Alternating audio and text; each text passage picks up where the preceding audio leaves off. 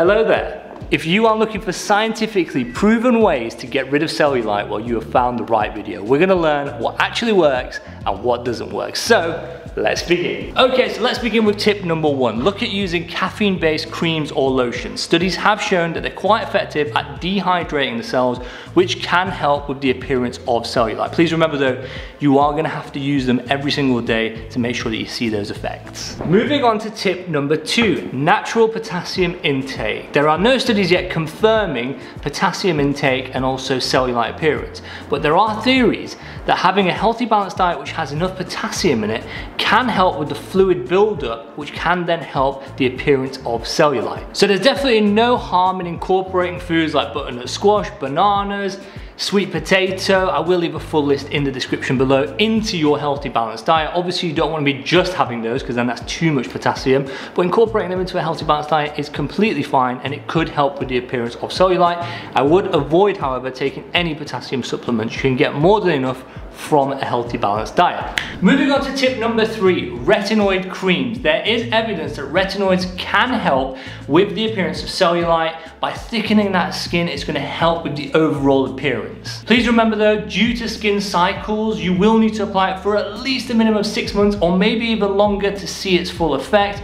Please also remember they are not suitable for everyone, so always speak to a healthcare professional and read the information leaflet before taking it or using it, because your safety is the most important thing. Moving on to tip number 4, please do not waste your money on supplements. I know some people say that ginkgo biloba supplements, caffeine supplements, grapeseed supplements, all these things apparently help with cellulite. The truth is, there is no evidence that supports any of these claims, so the best advice I'll give you is don't waste your money on them. Moving on to tip number 5, massage the area. Try and do it daily. It's shown that it's going to help blood circulation, it's going to help plump up the area, and it's going to stop fluid buildup in the area, which is then all going to potentially help with the appearance of cellulite. And best of all, it's free, so there's definitely no harm in giving it a go. Moving on to tip number 6, if you think you might be overweight, consider losing weight. As for some people, it's been shown that losing weight can help with the appearance of cellulite. Now, if you want more help on evidence-based ways to actually lose weight, I have quite a few videos on them. I think over about 20-25 million views on them.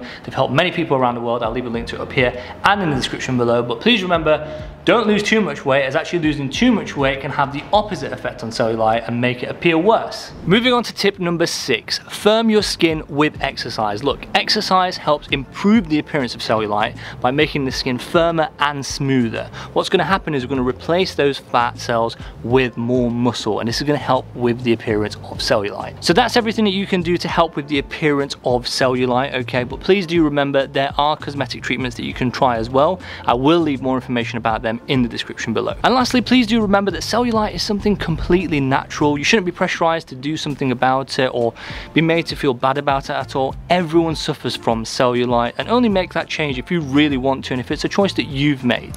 Always remember that you're awesome, and I'll see you next week. This room is my favorite room in the surgery because we have 2 AC units, one there, one on the other side, and it's nice and cool to film in because it is so hot in this surgery. Honestly, I can't explain to you all how hot it is filming around here, especially when you're moving around as well and you're building up that sweat. Definitely not a good thing. Moving on to tip number 3, retinoid creams. Can't speak today.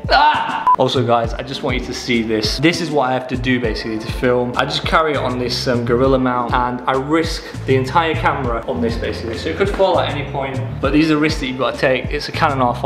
I think it's like 8,000 pounds, this camera altogether, but it is my camera, and you know, I use it as a tool. Just like a builder uses a hammer, I use this as my tool. So yes.